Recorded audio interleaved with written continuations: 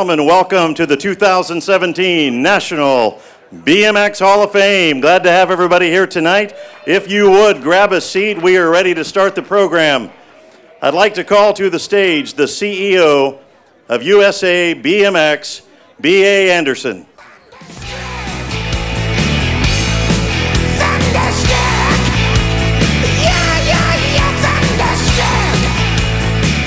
Thank you, guys. Welcome to the 2017 National BMX Hall of Fame. Once again, guys, it is great to have everybody here. And as I say every year, it's like a family get-together once again. So if I could have all the current Hall of Fame members stand up. I know I have a list here somewhere, but not all of you guys that are on that list. But if you guys could stand up. Toby, guys, Dave Clinton, everybody stand up. Vance. The history of BMX right there, guys, our forefathers. Thanks, guys. But tonight is about celebrating our current inductees. We have Steve Rink from Powerlight, Misty Dong, John Piant, Doug Davis, and David Volker, of course. So I got to say one thing. So Doug probably doesn't even know that we raced each other, but at one point, I was way behind Doug, and I did have the pleasure of Doug coming to my home track and kicking my ass anyway. But so thank you for that, Doug. But I did have fun chasing you around the track for those years. But also, we have some special guests here in the audience. Our first national #1 amateur, Kyle Fleming, Carla and Paul Fleming. Could you please stand?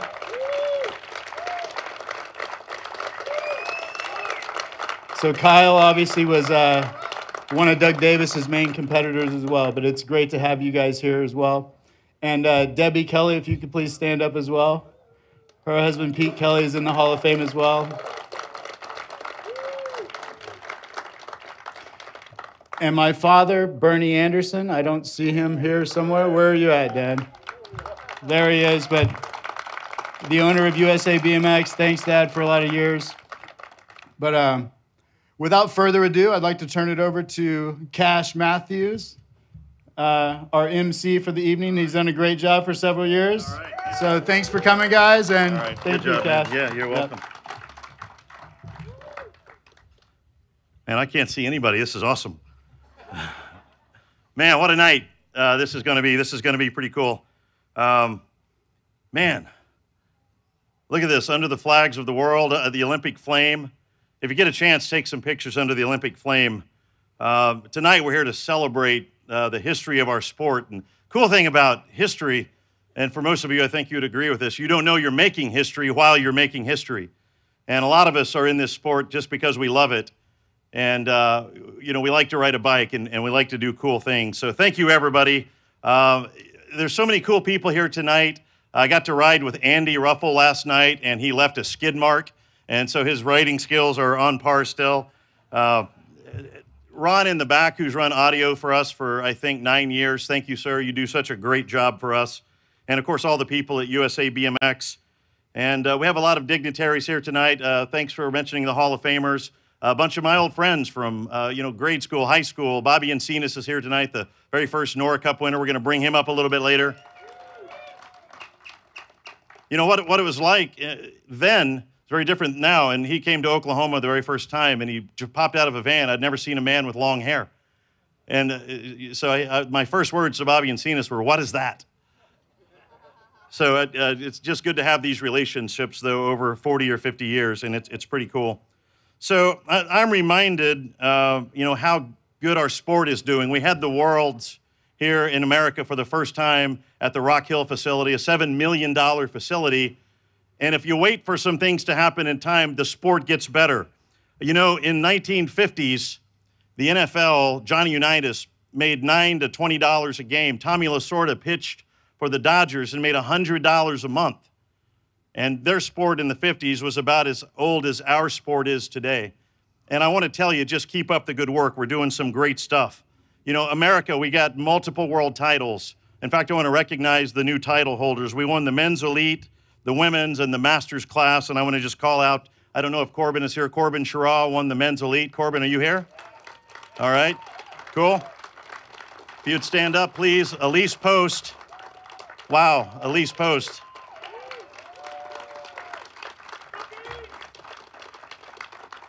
We had Tyler Brown won the master's class. He's the fastest track operator in the world. So, we're in a good spot. We won 53 medals. We kicked everybody's. I need John Palfreyman up here to help me edit those comments, but we did very well. And as a group, we should be very proud of the progress our sport has made. And we've all been hanging out at Eddie's condo over there on the beach. It's awesome. And I want you to realize something. Here we are today, many of us in the sport for 30, 40, some even, if Scott Bright up here, we've had people here for 60 years in the business. That's supposed to be funny, by the way. Help me out. But there are not a lot of little leaguers at the age of 40 and 50, Little League baseball, football, basketball, not a lot of little leaguers getting back together with their competitors and friends 40 years later to talk about how great it was. And here we are tonight doing just that and celebrating. And tonight, we genuinely get to celebrate the heroes of our sport. We get to celebrate their accomplishments. We also get to celebrate the sport itself and how great BMX is and how many people are just, they're eaten up with it. And I love that guys like Gork that are, kind of old guys now, but they still love racing BMX. I meant that with love, Gork. Yeah. Tonight, we're here to celebrate those of you who one day will walk across this stage. One day, many of you will walk across this stage. Tonight is a night of celebration. Tonight is also a night of redemption. We have people in the audience tonight who faced great tragedy, great trial, great challenge. Eddie King is walking, without a wheelchair now. I get to spend time with him. Love you, Eddie King. You inspire me.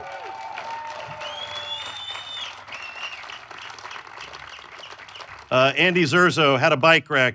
He's walking now. He can't be here tonight, but man, keep the prayers going for these people. My great friend, Ken Pliska from Oregon, 20,000 Point Club, had a horrible stroke. He'll do anything to get attention, and it just didn't look so good for him, and he's here tonight. Love you, Ken Pliska. Tonight, we have to say goodbye to some people that we lost along the way. Bob Gonzo Hunt, many of you knew him, Missouri guy. Lost him a few months ago. What a great guy he was, and what an epic night that we're inducting one of the greatest riders ever from the Midwest with John Piant here just in a little bit. Last weekend from Nebraska, we lost Randy Gibson, a friend of so many of you, and he helped start the sport of BMX up in Nebraska and just created that scene, and he was killed in a bicycle car wreck. And, so tonight, let's remember how good each of us really has it. Thank you. Yeah, let's clap for those people. So change happens. The people I just mentioned had change come into their life, and they fought back. Change is coming. Change is coming to BMX. Change is coming to the Hall of Fame. One day we won't be in this facility. We'll be in one better. How many of you Hall of Famers were in the room in Tulsa that wasn't very, it was about as big as this stage, and there was like a free buffet, and your Hall of Fame was attended by 14, 13-year-olds wanting the free food? About every hand, right? Wouldn't it be cool to have a redo? I'm going to petition that we have a redo for everybody that got inducted in Tulsa. But change is coming. And, one of the things that happens as one of the board of directors, and by the way, I want to thank the board who brings this to life and does the vote. These men and women work very hard and diligently to bring this. But I get a lot of emails, hey, my guy should be in. My girl should be in. And I agree with you, but we have a very exact process. And rather than griping about it, what I want you to do is nominate them. We have a process that's so democratic. Anybody here can nominate anybody here, but then you got to vote for them. And everybody says, that guy should have been in 20 years ago. So I say to you that say that, you should have nominated him. It ain't on me. I can't. I'm not in a position to do that. I can't show favoritism. Show your favoritism to the people you want in. We have a great process. I've studied every major Hall of Fame. Ours is the best, and it's worth getting into. So we're very excited about tonight. We're going to get the party started here. Tonight, we get to say congrats. Well done. Way to go. This is a night where you can stand up here and go, how do you like me now? This is payback for all of your hard work, your sprints, your wrecks, your back teen on your arm, all the high school events that you missed. This is where it all comes together, and you go, man, this was worth it. This was worth it. So we do this so that throughout the ages, your accomplishments and your recognition should never be forgotten. And you are the one who's paid the price. It is written that you show me a person skilled in their work, and I will show you a person that will serve before kings and queens and not before the obscure. So tonight, your accomplishments may be recognized and written into the stone of BMX history, and I am very excited about it. I am proud to introduce the 2017 class who will be enshrined for all time in the National BMX Hall of Fame. How fun is this? I'm just a kid that wanted to ride a bike, and here we are 50 years later. Our first inductee has always been one of my favorite riders. Being from the Midwest myself, it was kind of neat. In the old days, it was Southern California versus the other guys from Southern California, and the war was between Sylmar and Orange. But the world grew. The world grew. I think Paul Freeman called them the Canoga. Thank you, I didn't have to say it. But John Piant was a guy from the Midwest, and after I left competitive racing in 1980, he was one of the guys I followed, and he's one of the guys I rooted for, and to see his accomplishments and how long Mr. Piant waited to be here on this evening, I couldn't be more proud to be sharing this moment with him and inducting him into the National BMX Hall of Fame. And we're going to roll a video of Mr. Piant. Guys, roll video.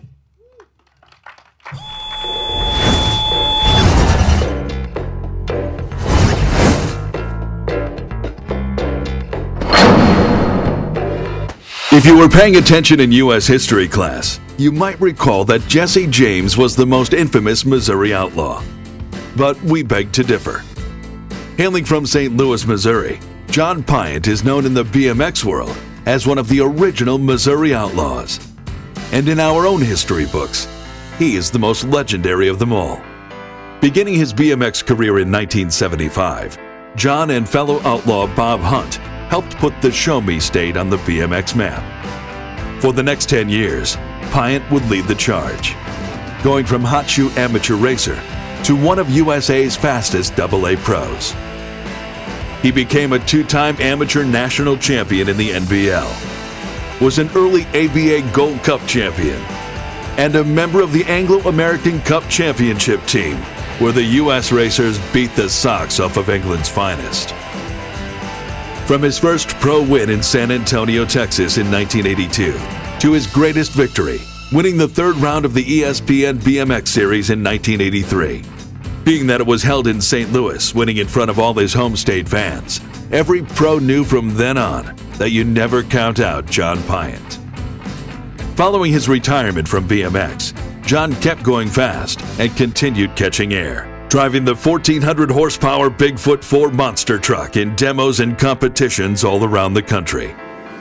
Throughout his career, John raced for such legendary brands as DG and Huffy, and was always a valuable asset for any of his sponsors, and he was a huge role model for many of us here tonight. Please stand up and give a huge BMX welcome to your newest BMX Hall of Famer in the Pioneer category, Missouri Outlaw, John Piant.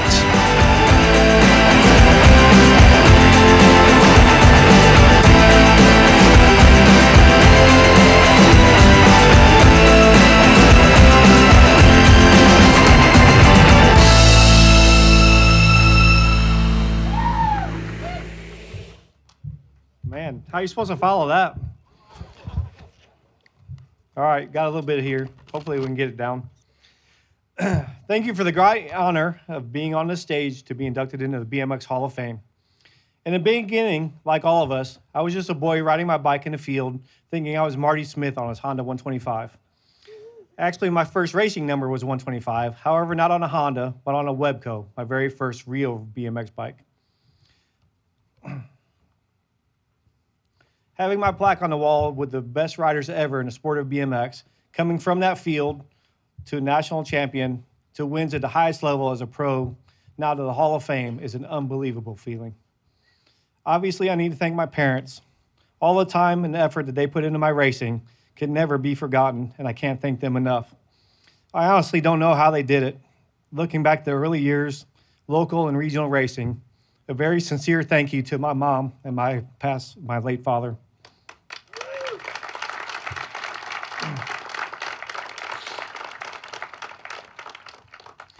Even if he's unaware of it, I want to thank David Clinton. For some unusual reason, he made a lot of trips to St. Louis. The first was before the World Championships in Indianapolis, telling a group of young riders at a bicycle shop late one night what to expect for our very first concrete race. Years later, racing a local night race, thinking I had a chance against him, he showed me a new level of speed as I chased him around the track all night long. I became a better rider because of him. I want to thank the St. Louis racing community, all the parents, the racers for their time and effort to give us the tracks and the race days that made Missouri Outlaws a real thing. I want to thank the magazines, Bob Osborne, John Kerr, Steve Giberson, and all the rest who made BMX look as awesome as it was, and for also making me look good in the magazines as well. The racers who I battled against in my championship years, Donnie Atherton, Tommy Brackens, Don Jolie, Nelson Chanady, Eddie King. Without you, the respect as a competitor and the battles we had would never meant so much. On the pro level, so many riders add to that list, along with the amateurs that moved up. The great friendships I had, the Esser family, Greg couldn't make it here tonight. We still talk on a regular basis, and obviously his late brother, Brian. When Greg retired, then I hung around with the Pattersons. Me and Brent had a really great friendship, spent a lot of time together, water skiing, hanging out at his house. I used to live up there for about 2 months a year, it seemed like. And then when I got onto the pro team, then Stuart Thompson, great teammate, great competitor, great friend. We had a long history afterwards of racing, riding mountain bikes in the hills outside of Riverside where he lived. Without them people, everything just goes away. Like, that's the memories you have forever.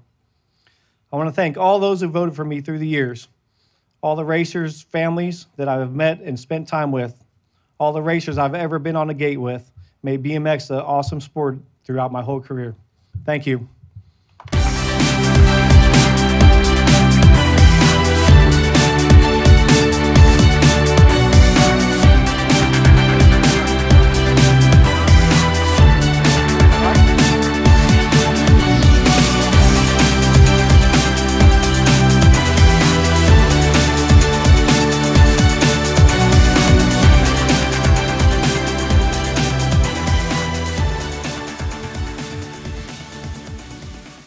How good was that?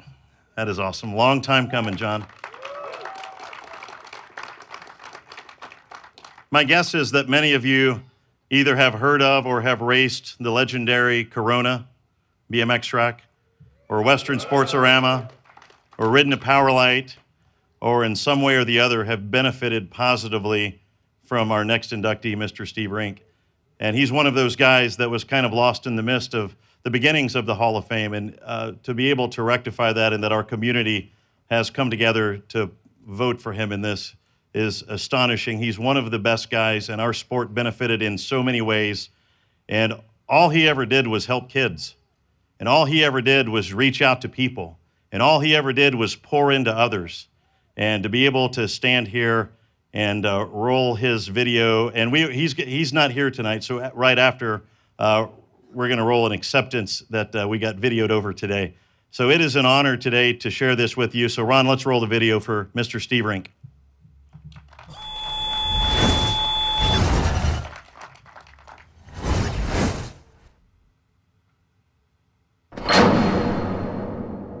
Steve Rink was an aeronautical engineer at McDonnell Douglas. To help out the local neighborhood kids, he would buy used bikes at the police auction and fix them up in the garage of their suburban home in Orange, California. Soon, with a steady flow of kids coming and going, the neighbors began to complain. And that is how Pedal Power Bike Shop began. In 1973, Rink started up and ran the track out back, Western Sportsorama, followed by the Santa Ana Elks track, and his bike shop business thrived with the BMX boom. In late '74, Rink opened one of the most legendary tracks in our sport, Corona Raceway.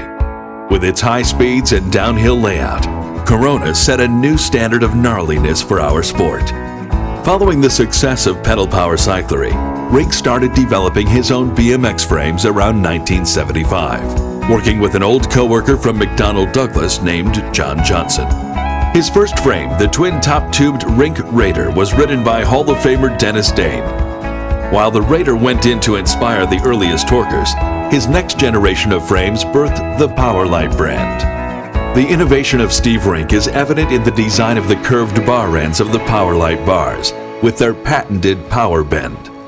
And when cruiser racing first appeared on the scene, Rink was right there, with one of the most iconic 26-inch cruiser frames of the day. Steve also had an eye for talent, hand-picking young riders such as Tommy Brackens, Rob Fade, Mark Darcy, Kirk Crisco, and Brian Ramazinski.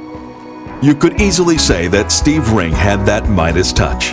Everything he started eventually turned gold.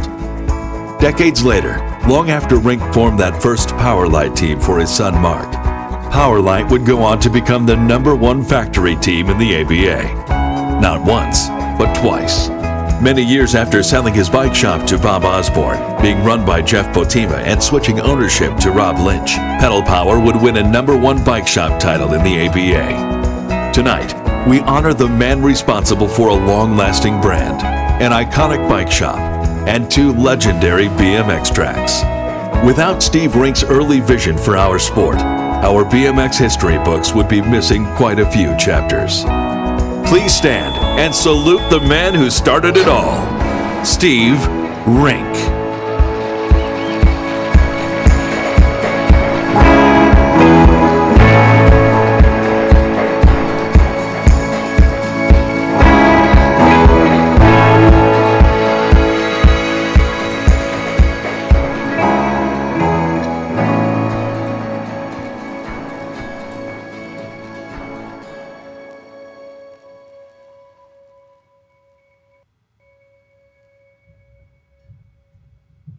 So Mark, why don't you come up and accept for your dad real quick, and then we're going to roll his video right after. So give it up for Mark Rink, the Kabuki Kid. My name is Steve Rink.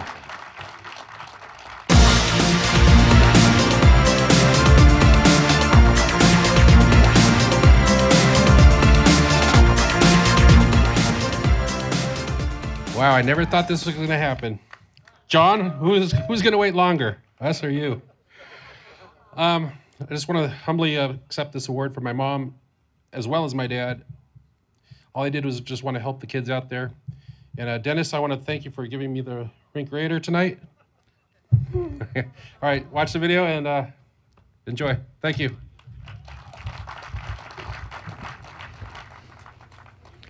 Good evening. My name is Steve Rink.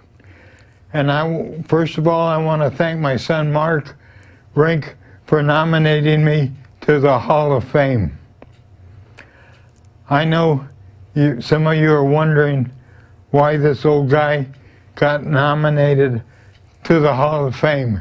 Well, let me tell you, I was in BMX from the very beginning. I lived in Orange County 40 years ago, and I started BMX from the very beginning. And through my efforts, BMX caught on like a California wildfire. And after a year, there was over 1,000 BMX riders in Orange County. And I built and operated 3 separate successful BMX tracks. And the first track I built was in the city of Orange, and it was behind some batting cages, and the batting cages were called Western Sportsorama. So the track I built, the kids called it WSA.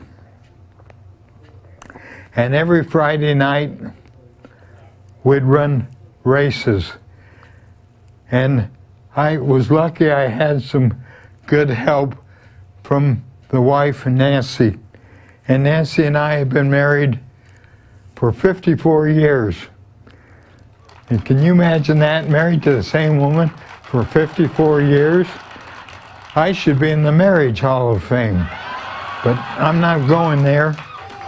I'm going to stick to the BMX Hall of Fame. So, thank you.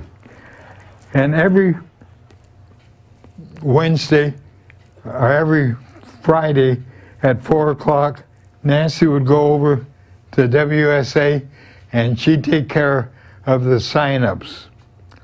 She'd collect the entry fees,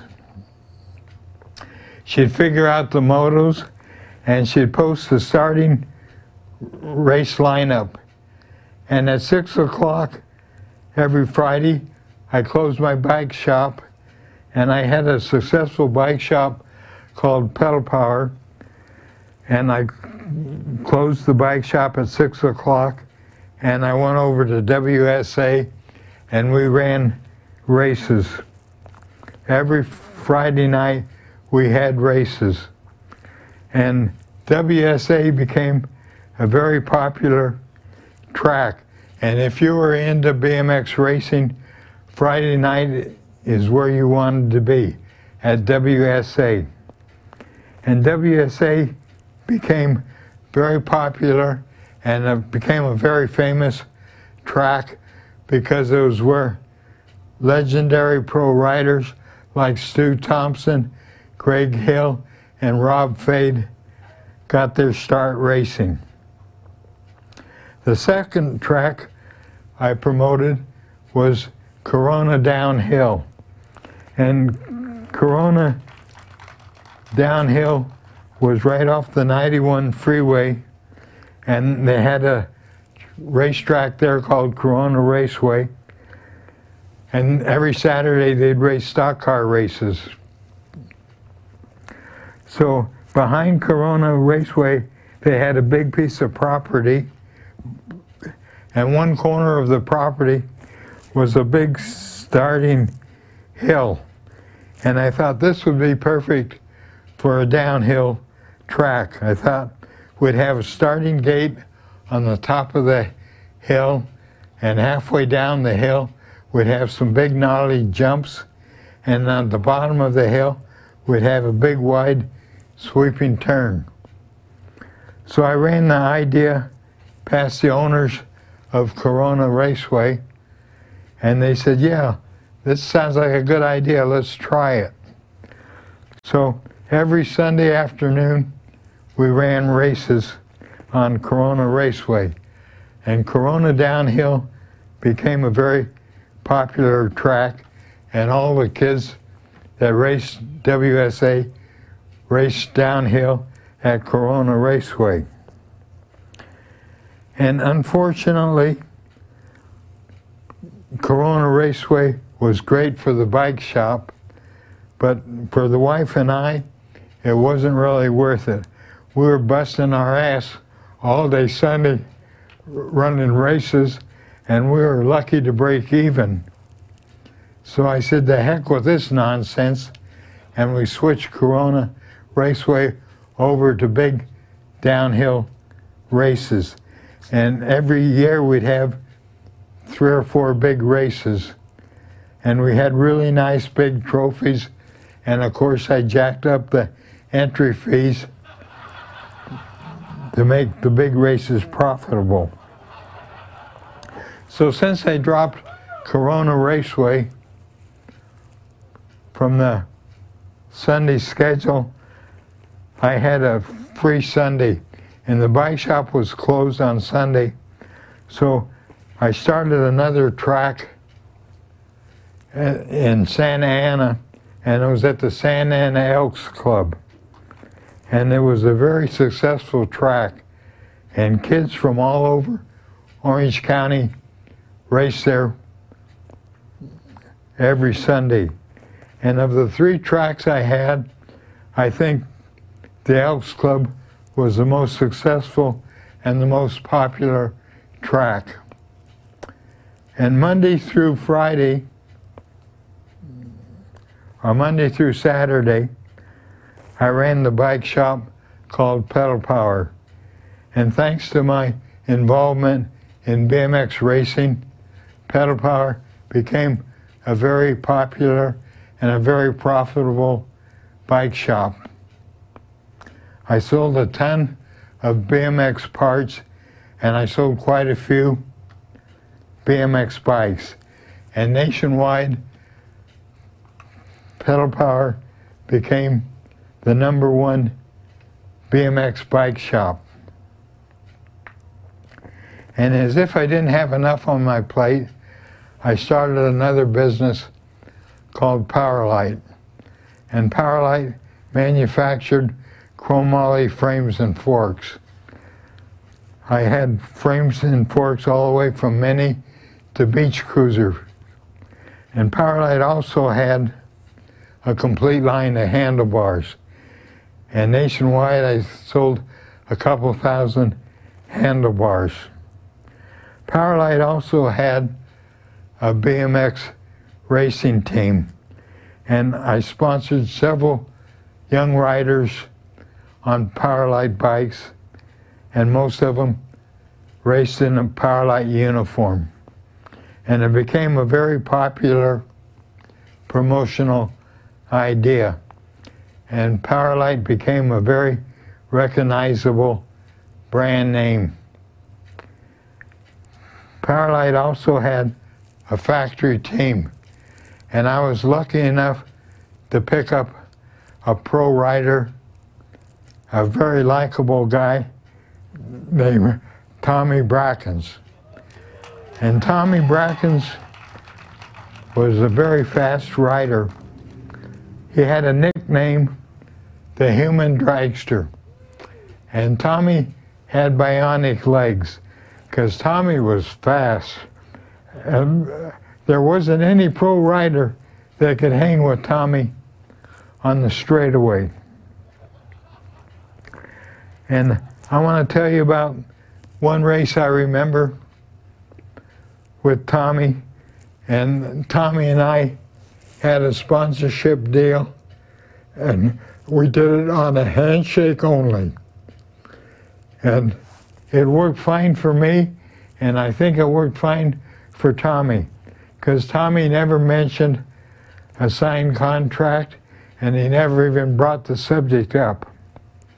So the first race I remember taking Tommy to was the ABA race up north. And Tommy and I went to the race in the Powerlight van. Tommy signed up as a pro rider in the pro class. And during the qualifying motos, Tommy demonstrated his human dragster routine. And at the end of the qualifying races, Tommy qualified in the pro main event. So during the start of the pro main event, the gate dropped and the human dragster took off like a rocket. Tommy was the first rider to the big jump. And Tommy's expertise was fast starts out of the gate. And he was not an expert in big jumps.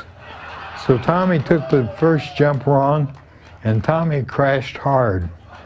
He really crashed. He went splat. And it was bad. I could tell Tommy was hurt because he was laying on the ground, and it took Tommy a while to get up. So Tommy finally got up, and he hobbled back to the Powerlight van. And we're sitting in the van, and Tommy was in the back of the van licking his sores, and this little kid came riding up on his bicycle. And I think the kid was only 7 or 8 years old. He was a cute little kid. And the kid said, "Tommy, I'm really sorry you crashed. Could I please have your autograph?" And Tommy said, "Sure, kid." And Tommy somehow climbed out of the van. He stood up in front of the kid. He shook the kid's hand. He gave the kid a Powerlight sticker, and he gave the kid an autograph. And I thought to myself, this Tommy Brackens, he's a class act. Because if I was Tommy, I would have said, "Get away from me, kid. Can't you see I'm bleeding?" And Tommy didn't say that. His parents raised him better than that.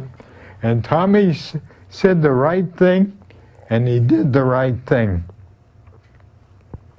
So I thought sponsoring Tommy Brackens was a great power light move. And some of my fondest memories in BMX are going to races with Tommy. Tommy did a wonderful job promoting power light, and Tommy, I really appreciate it. And now in closing, I'd like to say thank you very much for nominating me in the Hall of Fame. It's an honor to be in the Hall of Fame, and I thank you all. And to my son Mark and Tommy, thank you for your help. I really appreciate it. It's an honor to be in the Hall of Fame. So God bless you all, and thank you very much. Good night.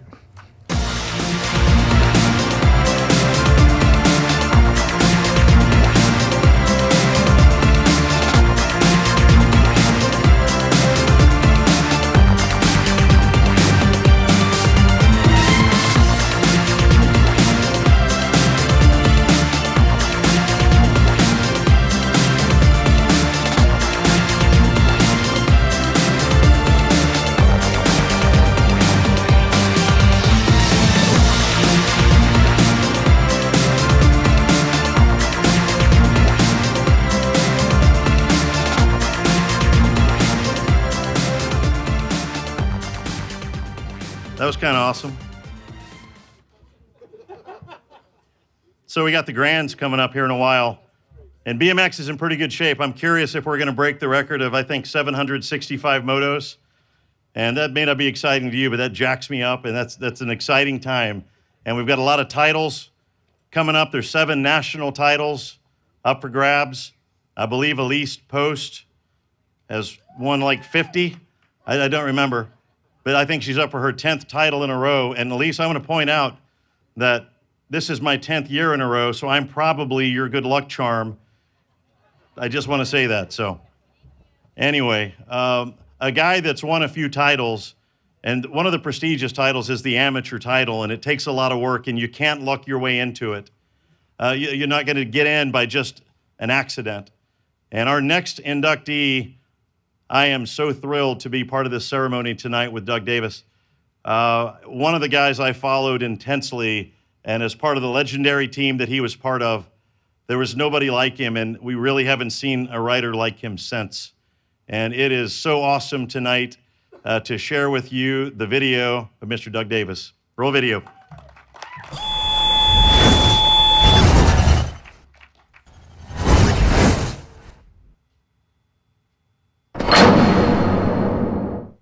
When you think of Diamondback Racing, there are 3 names that come to mind: Harry Leary, Eddie King, and Doug Davis. Having discovered BMX in 1976, Doug soon got the attention of Sandy Finkelman and the famous Wheels and Things bike shop in San Diego. It took him 2 years to work his way up to the factory ranks, hooking up with Torker Bicycles before moving on to a 7-year sponsorship with Diamondback. As an amateur, Doug dominated his age class, consistently beating out Hall of Famers such as Mike King, Steve Veltman, Billy Griggs, and Kyle Fleming, among others. If you saw Doug's name next to yours on a moto sheet, you pretty much knew you were racing for second place. Having raced over 25 nationals a year for nearly a decade, Doug accumulated well over 120 wins. During those 7 years of repetitive win streaks, triple wins, and doubles, he became ABA's 1983 National #1 amateur. Starting from his 11X win at the 1980 JAG World Championships in Indy, all the way to being named a member of the BMX Action's second generation of Terrible 10. Winning was his business, and business was good. Over the past 4 decades, San Diego's BMX scene has bred some of the best racers in our sport. And Doug Davis is a living legend amongst those superstars. After retiring in 1989 after a short stint as pro, Davis left a mighty big impression on our sport. Please give a rousing welcome to your newest racer inductee into the BMX Hall of Fame, Doug Davis.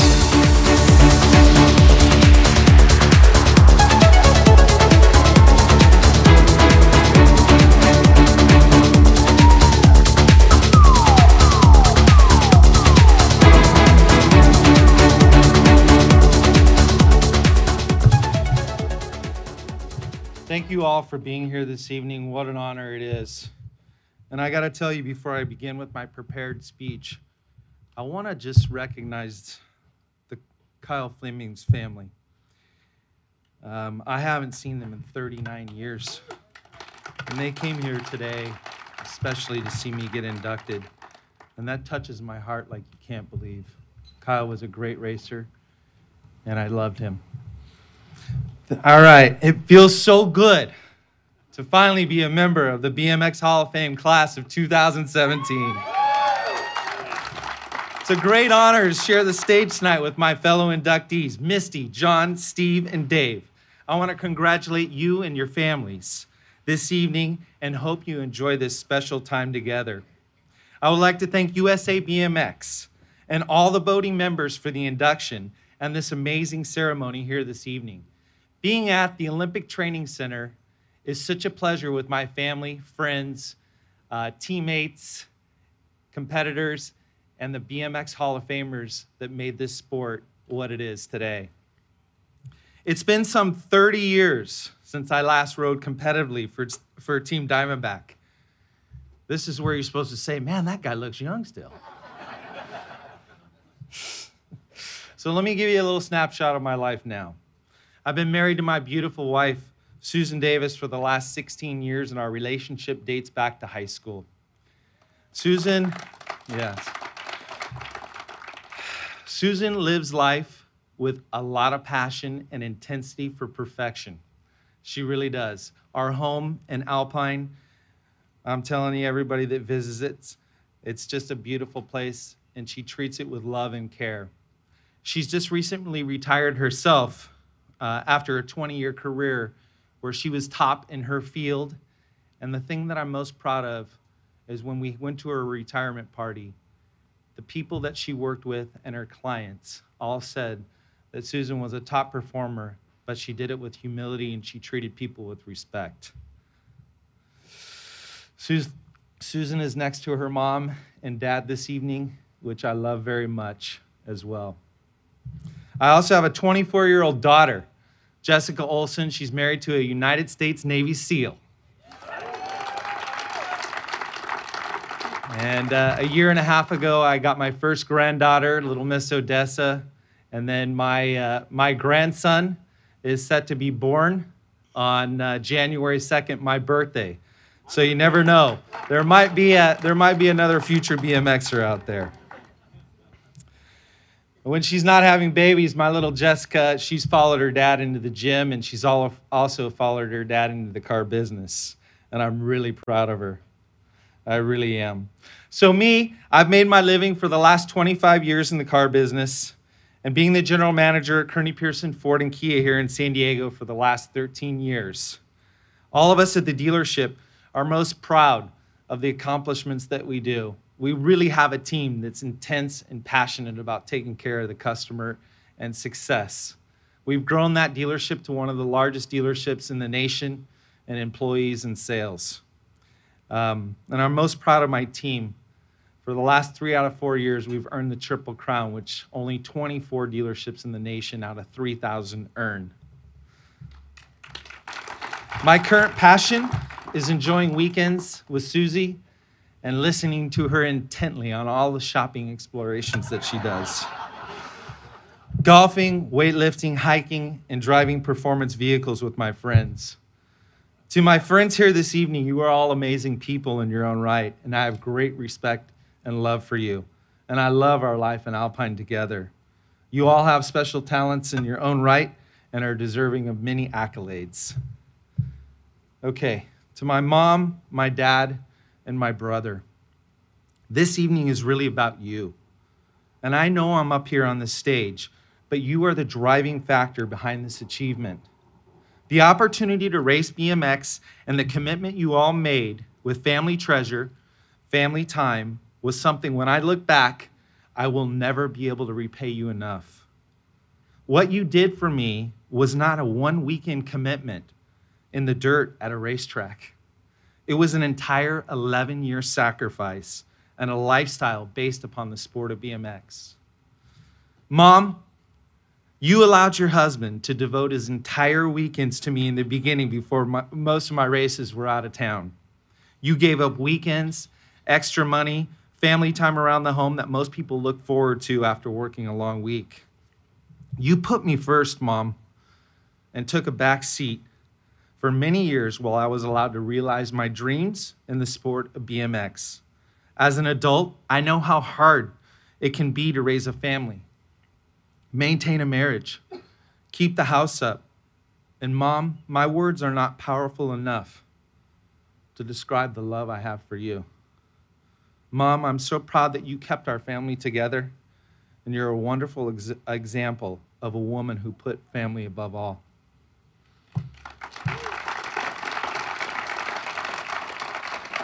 Dad, the admiration, love, and respect I have for you will never leave my soul. When I think of leadership and the word man, I think of you and the way you've lived your life. The sacrifices you made for me to realize my dreams are countless, both in BMX and in baseball.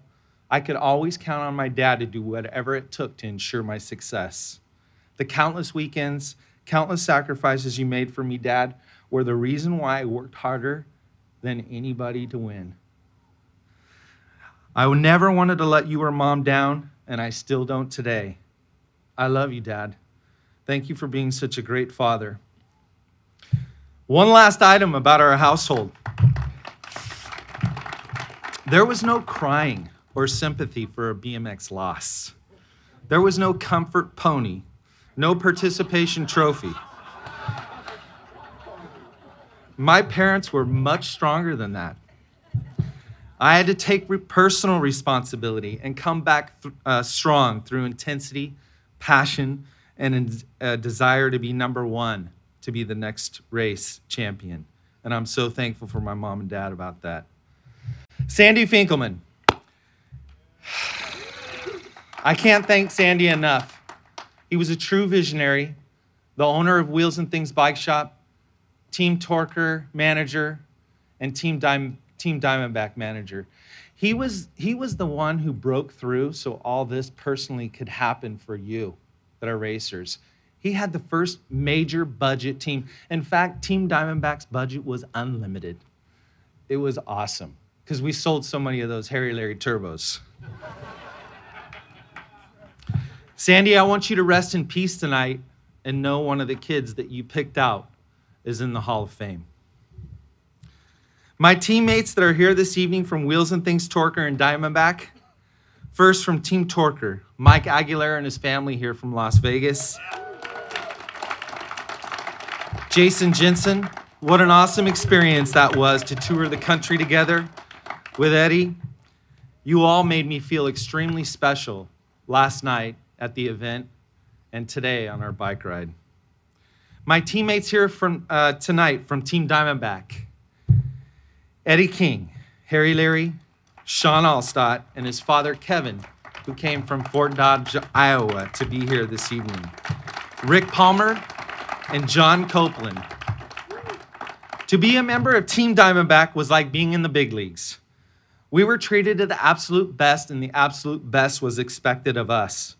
To show up at a BMX track and adorn that Diamondback uniform is something only a few got to experience. I remember the looks from all the kids at the track, all around the tracks or all around the country, of awe and respect for the silver and black.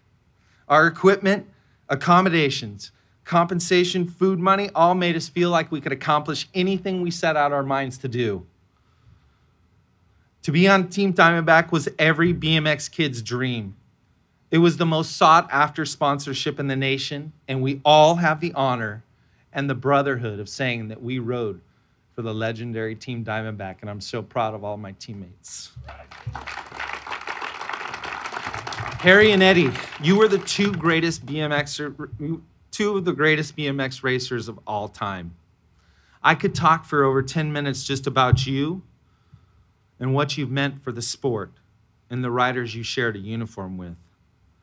But the compliment that comes to mind the most, you treated us younger teammates with great respect and made sure we were always safe, except while driving us in rental cars. My competitors, wow. I wanted to beat you so bad. Every time I could just taste it. Listen, I'm 48 years old tonight, and the first thing that I thought when I saw some of you this evening is I can still take them. I have great respect for Billy Griggs, Mike King, Chris Torres, Mr. Kyle Fleming, Gary Renteria, Steve Veltman, Terry Tennant, Peter Casano, Darwin Griffin, Brian Gass, Craig Bark, and Carl Butler, and all the others over the years that I had the pleasure of competing against.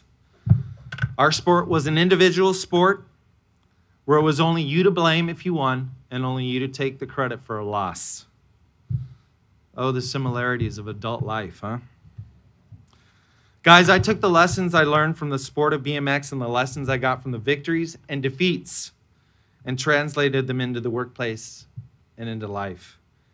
BMX competition and the experiences gained by traveling the country and having to prove that I deserved to wear the Diamondback uniform year in and year out made me always think there was nothing I couldn't achieve if I worked hard enough. After not making the big leagues and struggling for a couple years at the age of 23, I woke up and said, hey, Doug, it's time to start training for life like you trained on a BMX bike. You have to work harder, longer than the competition in the workplace, and you'll become factory sponsored by your job. You think I'm crazy, but all the salespeople that I started selling against, I named them after my competition. The top salesman was named Mike King, and I looked at that guy every single day and I said, I gotta beat him, gotta beat him. Life is not always perfect, and I've had major setbacks in life, just like many of you. Divorce, loss of my first job in the car business after something crazy after 11 years. Susie and I have had times of struggle. But during the most difficult times in life, I always relied, on the experience I had racing my BMX bike to provide a spark. Being a part of a team and something special like Team Diamondback gave me the confidence to keep moving forward at all costs and realize my goals and dreams. In closing, I am forever grateful for the honor tonight. If you ever thought that Doug Davis turned his back on the sport of BMX because I left so abruptly, I want you to now know this sport lived in my heart and soul. Thank you so much.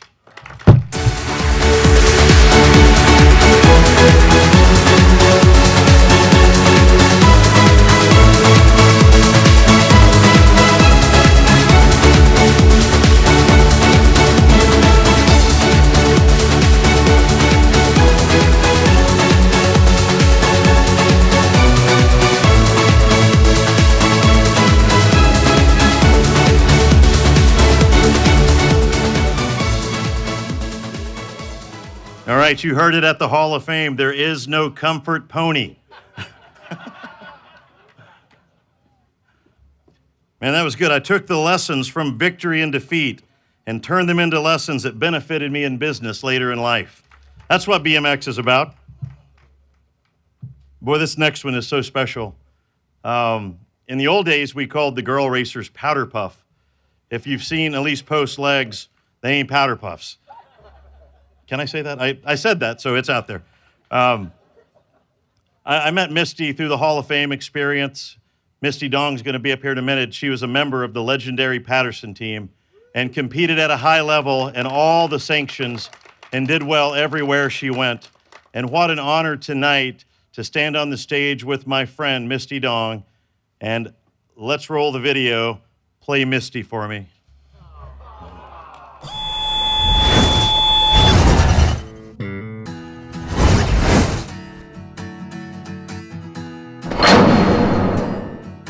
In the earliest days of bicycle motocross, racing was a rough and tumble activity. The majority of riders were teenage boys. Very few girls had what it took to hang with the guys on these rocky, dirt clod-infested goat paths that we called BMX tracks. That is, until Northern California's Misty Dong came along. Starting out in the mid-70s, Misty was fast from the very beginning, winning dozens of national events in multiple sanctions, including a class win at the first ever ABA Grands in 1978. While that was a first, it wasn't her last. She would go on to do it again in 1980. Winning at the Grands soon became a habit, as she won the UBR and NBA Grands in 1979 and 1981. Back in a time when factory sponsorship for girls was a rare offer, Misty represented some of the biggest brands in BMX. From Patterson Racing to George Anthill's Raleigh BMX team, she helped pave the way for the girls of today. In 1984, she became the first female to perform a bicycle evaluation for a major BMX magazine, testing the Raleigh R6000 in the February issue of Super BMX magazine, and also appeared in 2 BMX TV commercials, including one for Bugle Chips with R.L. Osborne and Mike Buff. Living the dream of every teenage girl at the time, Misty was chosen as one of the only girl racers in the infamous BMX episode of Chips, getting to hang out with John and Ponch. Anybody remember the BMX scene in the movie Uncommon Valor starring Gene Hackman? Yeah, Misty was in that one too. In her prime, she was a tough competitor and an inspiration for every girl who ever threw a leg over a BMX bike.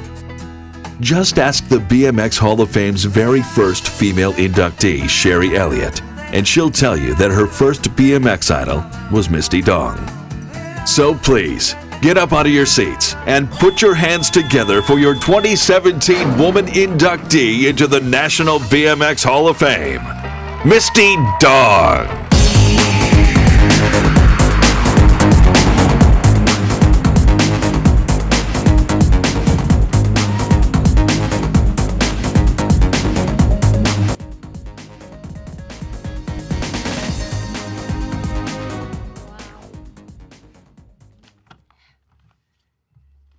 Oh, God. Okay. I'm really nervous. Thank you so much. It means a lot to me. I have stuff written down here, and I need to read it, because if not, I'll probably cry. First, I would like to start by saying thank you to USA BMX for the honor of this great event, and for helping BMX become an Olympic sport, and I'm sure, and for female racers being able to race professionally. I sure wish it was an Olympic sport back when we raced, and I'm sure most of you guys do too. I would like to say thank you to my sponsors. First, my mom and dad. My first local bike shop sponsor, Ron's Bike Shop, Ron Peck. My factory, Patterson Racing Products, Gene and John Vance Patterson. And Factory Raleigh. Thank you guys for choosing me. It means a lot. It's still kind of surreal to think what I did back in the mid-70s and 80s would come to this recognition. I never imagined till I got on the ballot. Then I thought, what do I do? What if I get in? Oh God, I have to give a speech. Then I thought, I really want to get in, but I don't really want to give a speech. I really want to get in, but I don't really want to give a speech. So here I am, giving the speech I don't want to give.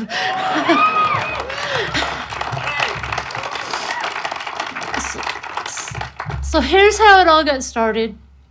I asked my dad for a new bike, and he said, if you get all A's and B's on your next report card and you save half the money, then I will pay for half the bike. So I got all A's and B's, and I saved the money. And he took me to the local bike shop, and I saw this candy apple red anodized frame on the wall. And I thought, I wanted that, but I didn't know what it was, and I didn't know what it was for. And so the guy at the bike shop said, they race them at this track, and it's called Sprockets. And he gave me a flyer, and we went out and we watched the races, and I thought, I want to do that. And so we went back, we bought the frame, and it was a prototype FMF.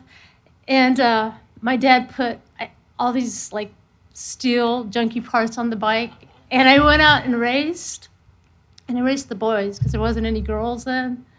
And I fell all 3 times because, but I was leading, but I had no clue how to take a jump. So, but I was fast, fearless, and had no skill, but I was hooked. And so the training began, and my dad built this loop track in the backyard, and I did 100 gates a day and learned how to take jumps and berms. But the big goal was to be able to pedal all the way around the first turn at Sprockets track. I eventually accomplished that, and that got me recognized by factory teams. There was a Christmas national race at Sprockets where I raced Richie Anderson and Gary Laurent. And at that race, I was able to pedal all the way around the first corner. And as Gary Laurent recalls and tells me that I passed him on that corner. I did come into a close second to Richie, though. But that led to my getting noticed by Vance because Richie was on Patterson at the time. And that led to my Factory Patterson sponsorship.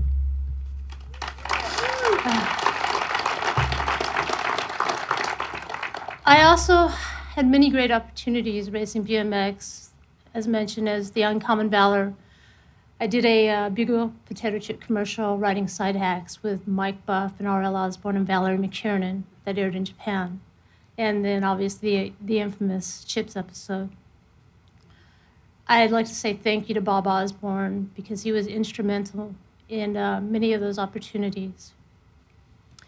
Needless to say, BMX became a foundation for my life. It taught me how to train, to work really hard at something you care about.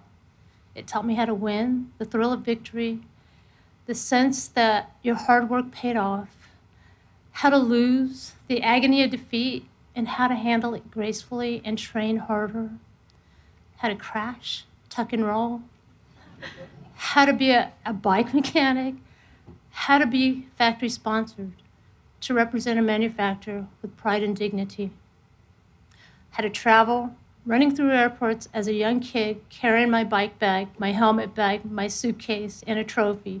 People would stare at this tiny girl lugging all this through the airport, trying to catch a connecting flight. How to miss school and still pass my classes. How much my dad and mom loved me. My dad's tireless love making leather number plates and pads for my bikes and hand machining parts to make them lighter so that I could go faster.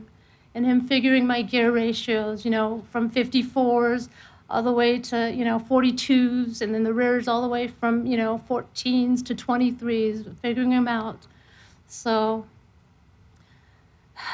but most of all, BMX gave me a foundation for the rest of my life, that no matter what challenges I faced, I would go back to my BMX roots and remember the things I learned and what I accomplished and who I am. And of course, I would just get back on my bike and ride, and somehow that would put life back in perspective again. That's how I've dealt with the trials and adversities that life brings. I still do this today.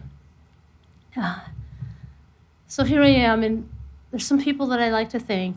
Brent and Brian Patterson for looking after me on tour. They taught me many things. I still remember the music they played on the tours, and it's Foreigner, I'm Gonna Win, you know, and Queen, another one, Bites to Dust, and then Devo, Whip It, right? So then there was a theme going on here with these guys, right? So that was their theme, and they did a lot of that, you know. So I learned that. I'd also like to thank Perry Kramer. He's been a real friend to me the whole time, and it means a lot. He's been a lifelong friend. And with that, David Clinton and Jeff Kosmala are a part of that friendship and brotherhood. These guys have my back, and that means a lot. And John Carr, who's been there from the beginning of time. He's been a lifelong friend. Thank you very much. Yeah. The best part about BMX is our teammates and the lifelong friends that we call BMX families. Here's to 40 years of friendship and many more. You all are truly special, and I know there's probably so many more I should have thanked, okay? But I'm doing the best I can. Thank you very much for this honor. Really appreciate it.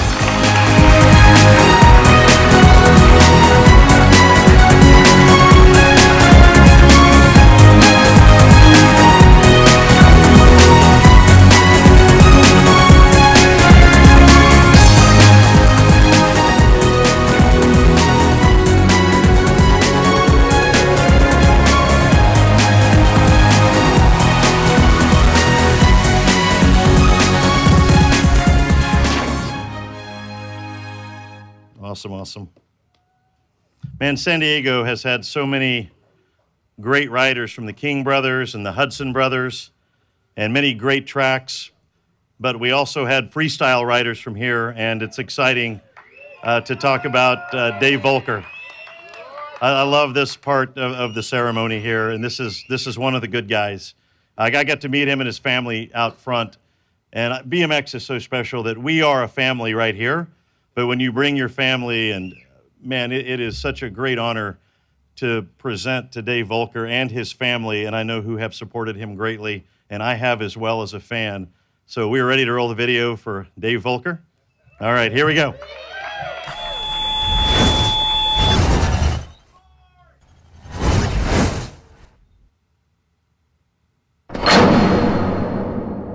Known as the Lord, Dave Volker grew up riding in San Diego's thriving freestyle scene of the 1980s.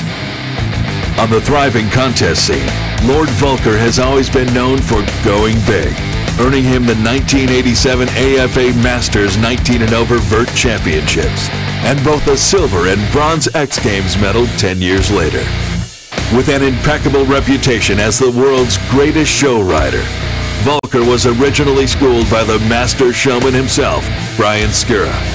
Over the past 30 years, Lord Volker has performed at over 5,000 freestyle shows at schools, state and county fairs, and even NBA and NFL halftime shows.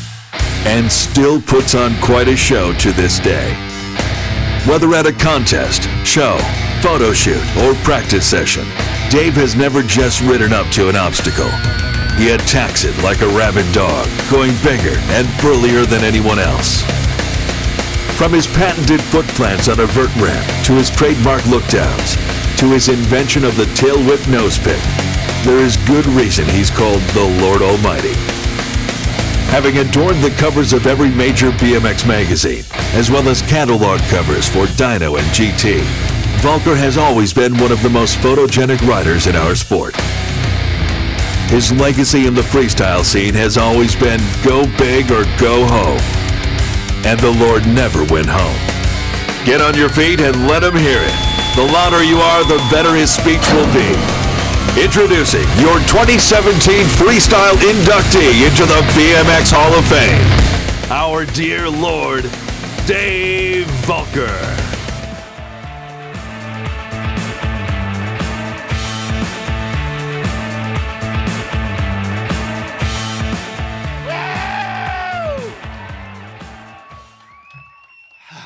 Say I'm nervous is an understatement. I feel like I'm at the X Games right now.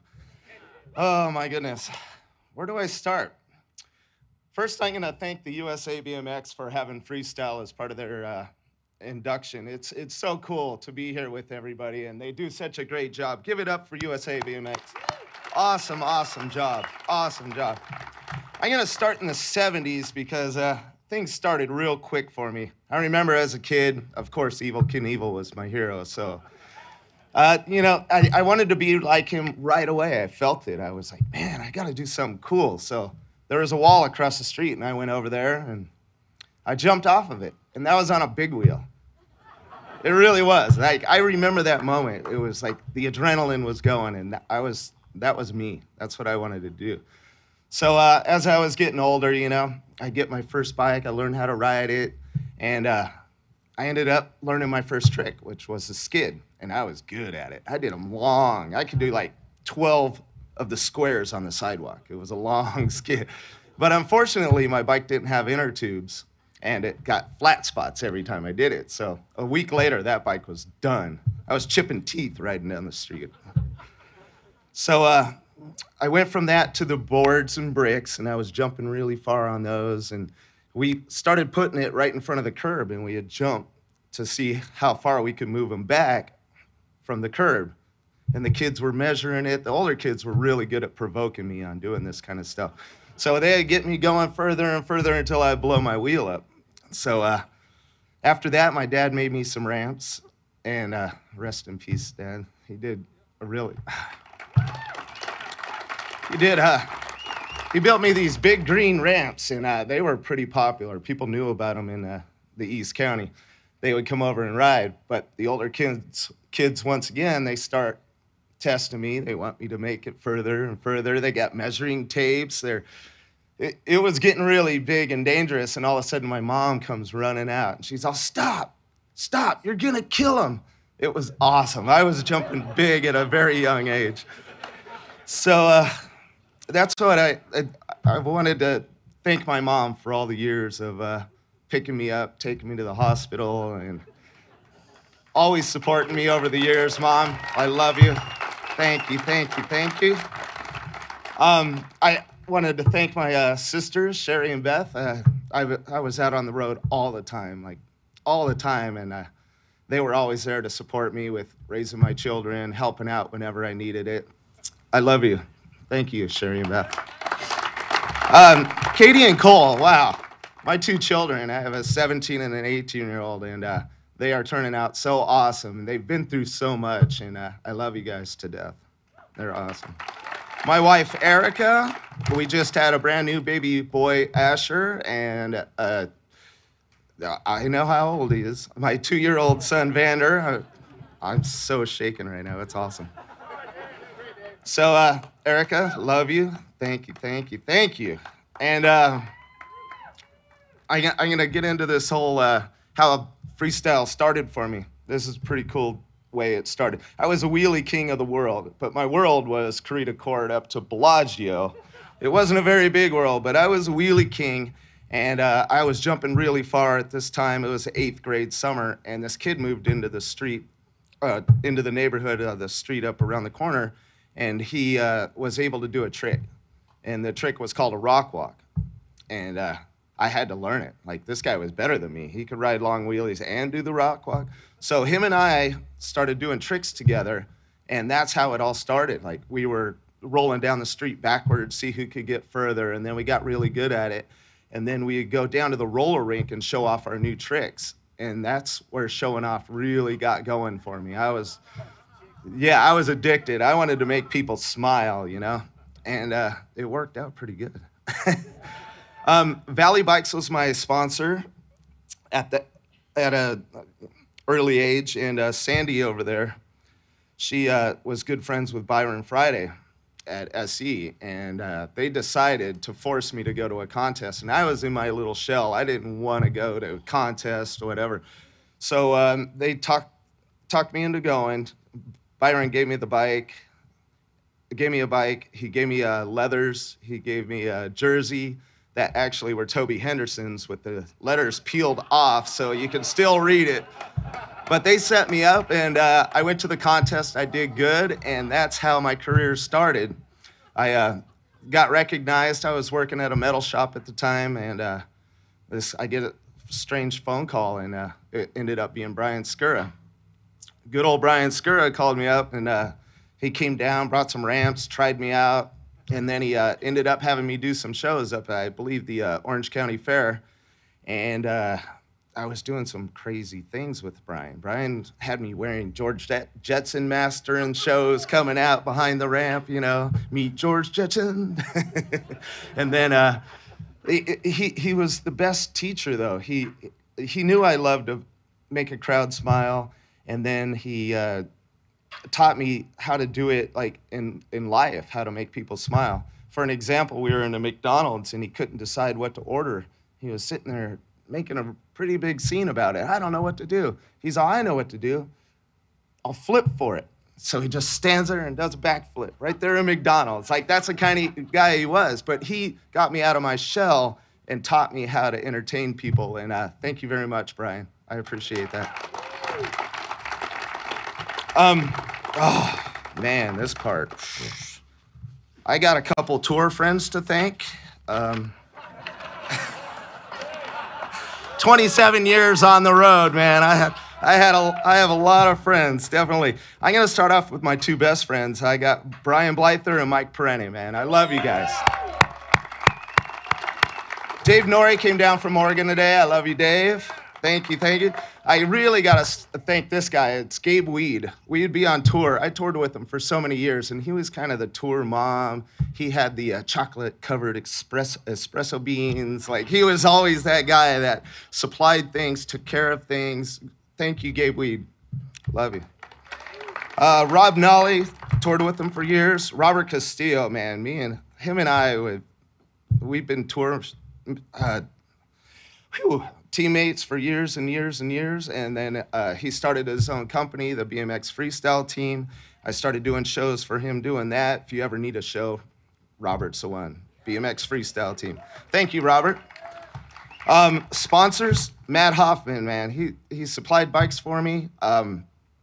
He was a hero, for one thing. I mean, literally a hero to me, and I don't have many heroes in life. That guy is a true hero.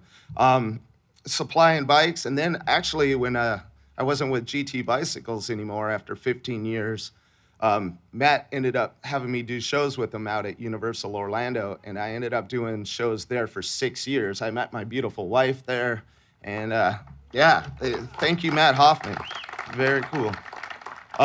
Gary Laurent also, thank you, Gary. Drove out from Vegas to be here and race, of course, but Gary's a great guy, and he supplied a lot of shows for me over the years. I even got a cruise ship job from him. It was really cool working on a cruise ship. Let's see, I have John Pova from Etnies, a great guy and true friend. Mark Skirdo from Oakley, man, he's a really good friend, and we're both trying to see who could be older still making babies. Xavier Mendez, the old school BMX team manager. Thank you, X-Man. I love you. John Bulgines. I don't know how to say it properly, John. I'm sorry, buddy. But thank you, John. And I wanted to thank, I don't know if you guys have seen Joyce out here signing, but I wanted to thank Joyce for signing for my good buddy, Gary Clark. Gary's been around for years. If you're a rider from San Diego, you've ridden with Gary somewhere down the line. Gary's a great guy.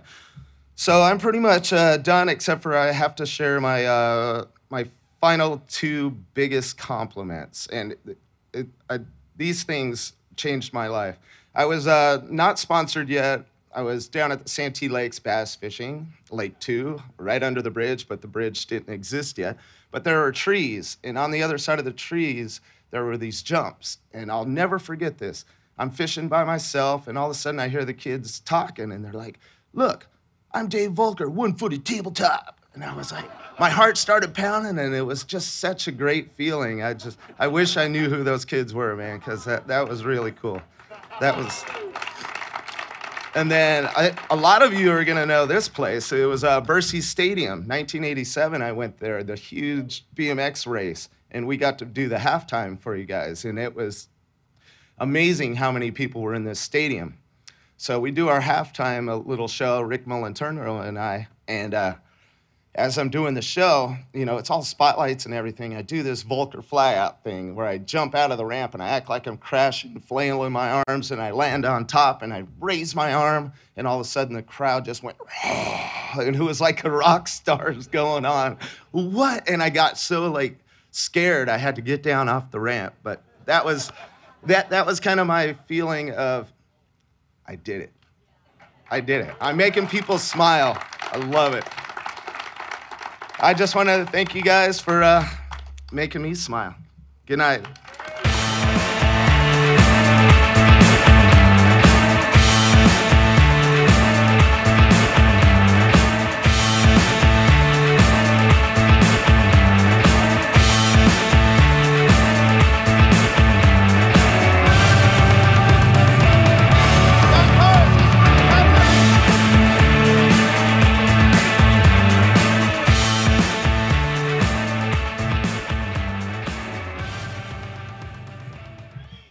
God, that was awesome.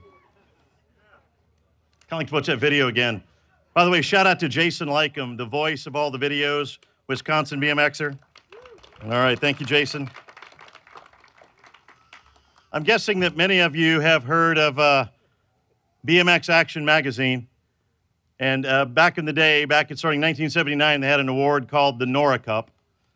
And that went on for about 10 or 11 years. It was picked up by Go. And tonight we celebrate the 21st Nora Cup presented by Ride BMX. And we absolutely are thankful that they've continued this great tradition. And if you go back to 1979, the very first Nora Cup winner, there actually wasn't a cup, but it was my good friend Bobby Encinas. So Bobby, can you come up here and give me a hand?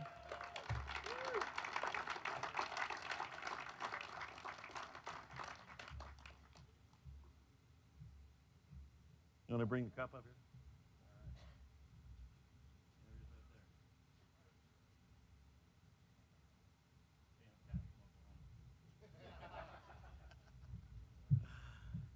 All right, so we about ready to roll the video here. So we're going to roll a video. Bobby and I are going to present this in a little bit, and we're going to share the 5 nominees for the 2017 Ride BMX Nora Cup. Roll it, guys. All right, let's go.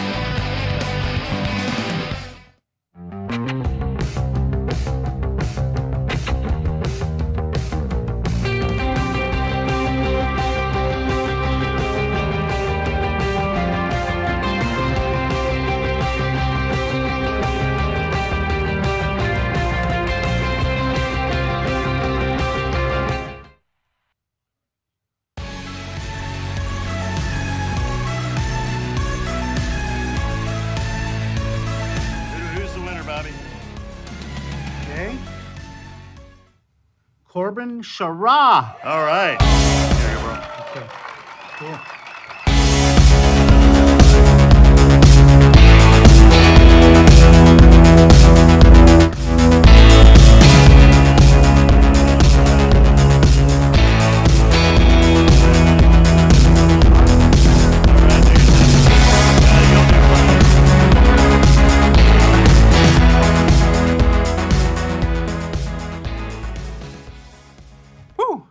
really have much. I mean, up here were some of the greats. I mean, everybody that were nominees had an awesome year. Everybody's had multiple wins, and just an honor to be up here and have this. I mean, have this cup. Like I said, there's multiple guys, multiple wins, and I mean, this cup is one of the greatest because it's not really fan based or anything like that. It's rider picked. So this has a really cool place in my heart to be picked amongst the guys that I line up in the gate with and everybody like that. So it means a lot. I mean, it's super cool. And thanks to all the riders, everybody I line up with, my wife, family, everybody that supports BMX, USA BMX, USA Cycling, everybody that makes this happen, everybody in the sport of BMX and supports it and loves it.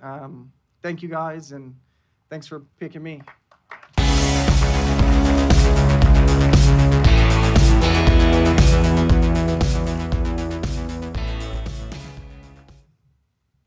Man, that was awesome.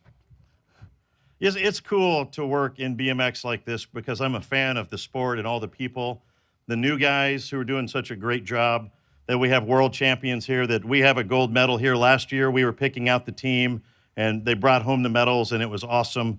And I'm so happy with the sport of BMX. I'm happy to hear Misty say you can fall down your first 3 times, and you end up in the Hall of Fame. I'm happy that Gary Turner's still welding frames after 45 years. And that Craig is carrying on the legacy. And by the way, how good is our sport? I mean, Lisa's raising money with Craig and Gary, and they've got some raffle tickets. They're going to give all the money away to people affected, I think, by the hurricanes. And that's the heart of our sport. And if you got an extra 20, let's go get that bike, make a difference with it. So, you know, I think the message that you heard tonight, and what a great induction class. It's my 10th year doing this, and I couldn't be more excited than when I got the news who we were putting in. But I think the message you'll hear from each of the speakers is that everybody here tonight has faced a trial. They faced something that they had to overcome. And I think that's pretty ordinary. You know, many of you will face trials today. In fact, there are people within the sound of my voice facing some great trial. And unfortunately, what you did, if you're a praying type person, you prayed for courage. But unfortunately, courage is only necessary where there's something fearful going on. But facing those trials, and even the ones that we have in BMX, is just part of life. And Doug, I appreciated your comments, and I appreciated your openness and what you shared about your life. That is awesome. So we've conquered those fears. We faced up to them. Sometime we got knocked on the ground 3 times, and we stood up, and we carried on. And that's what we have to do in the sport of BMX. Tonight, they get to stand on the top of the mountain, despite all the setbacks, despite all the trials, despite all the chatter on the internet, and say, job well done. So, as our sport goes forward, where do we go from here? And I'm curious, what part will you play in it? There's a time for action, and there's a time for reaction. And I just want to say on a personal level that being angry and typing a bunch of crap on the internet, that's not an action. That's just some dude in his underwear being angry on the internet. Right now is a time for community, not complaining. Being mad is not an action. And I believe that how you do anything is how you do everything. And I just want to challenge, and hearing Steve Rink about opening tracks and pouring into people, if you want to cause things to change, if you want things to change, I challenge you. Step up, change them. Don't wait for somebody else to do it. You be the change that you look for. How you do anything is how you'll always do everything. We complain loudly thinking that's the solution, and it's not. And ultimately, your complaining is the problem. We want to grow the sport, but it takes people to do it. It takes good people like Steve Rink to do it. It takes good people like Doug's parents to do it. It takes great people like the Flemings to come back and celebrate to do it. It takes all of us together to go get things done and then celebrate at the end of the day, just like this, under the flags of the world, under the Olympic flame, to say, we got the job done, and tonight we've done that. BMX is headed in a great direction.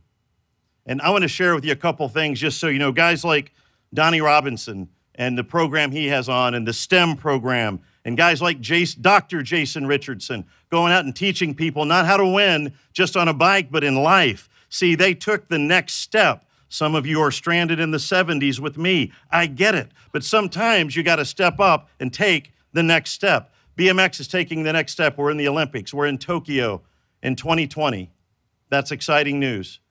I don't know where they're going after that, but I know that some of you right now in your brain, you're saying, could I be that guy? And the answer is if you choose to be, and that's exciting. We've got guys like Greg Romero and Dale Holmes and people that are teaching others. They're breathing old life into new people. And I'm telling you, that is taking a step. That is taking an action, and I'm proud of that. You know, a lot of you have looked at how BMX is run today, and I have a unique view as a volunteer and to be able to come into the sport and work with track operators. Last year, I had the great privilege to be invited by USA BMX to the Track Operators Summit. Man, I was blown away. And maybe you don't realize it, but it takes a little while to build a business. It takes a little while to build a sport. It takes a little while to build a legacy, but I'm telling you, we're doing it right now. I sat in the room with 350 track operators for 2.5 days, and I gave them one challenge: show up, get better, learn the business, make more money.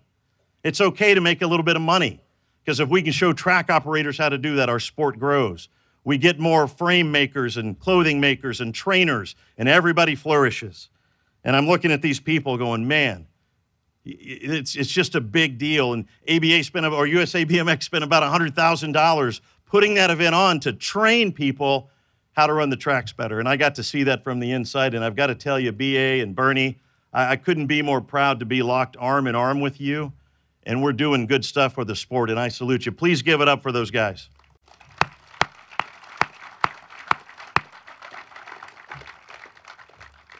So we're going to turn the lights up a little bit, turn on some bumper music. My friend Ron in the back. We've got, I don't know if the bar is open or not, but we're going to hang out a little bit. A bunch of us are going over to Eddie's condo, and we're going to celebrate tonight. Eddie, is there room for 400 there? I think we can squeeze them in. Be real quiet. The neighbors are finicky. Hey, I want to thank you for letting me be part of this.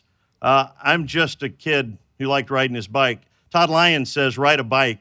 It will take you places. And I think each of us, whether you're the parent, the track operator, the manufacturer, or just the guy riding a bike like myself, I think those words ring truly impactful tonight. That ride a bike, it will take you places. Each of you tonight, John Piant, I admire you. I have for so many years, and what a great night for you and your family. And Mr. Steve Rink and Mark Rink, my buddy, man, I'm so glad you kept at it, because what a great honor. Doug, this was a long time coming, and it took far too long, but what a great night for you and your family. Misty, I love you. You're one of the good ones. And Dave, you're just a madman. And we all get to live through you and with you. And with that, I want to say thank you for being part of BMX. I want to say thank you for coming to the Hall of Fame. And I look forward to whatever is next in 2018. I believe the best is yet to come, and you are the solution. Good night. Congratulations, everybody.